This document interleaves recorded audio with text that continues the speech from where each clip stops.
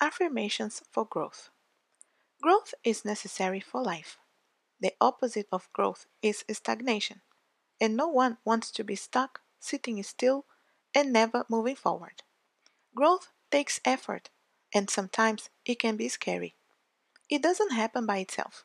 You have to nurture and feed it, whether it is body, spirit, or some part of your life like a career or a relationship. What do you want to grow and prosper in your life? And what are you doing to make that happen? Take an action that will help some aspects of your life to grow in a positive way. Or reach out and help someone else to grow, like a child who needs guidance or a friend who could use a helping hand. Do something to nurture the earth or tend a garden, whether it is outside or inside on a windowsill. This card is telling you it is time to stop standing still. Is there a project you have been working on? You might want to give it more energy and attention. Or take a look at your life and see if it is moving forward in the way you would like it to. If not, what can you do to change that?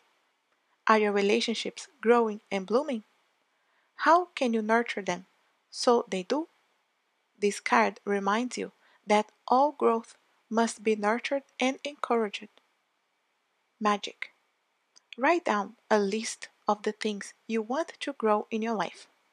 Put it in the bottom of a small pot and put some soil on top of it. Then put in a few seeds or a small plant if you aren't good at starting things from scratch, and hold it in your hands for a few minutes. Think about what you can do to help with that growth. Concrete, practical actions, and vow to yourself that you will follow through on doing them. Send that intention out into the universe.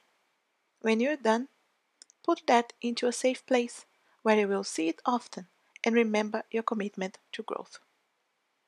I hope this helps you out to have an idea of goals and things that you can do and how you can be practical and really move forward with the things that you want in your life, but maybe you're stuck and not knowing what else you can do.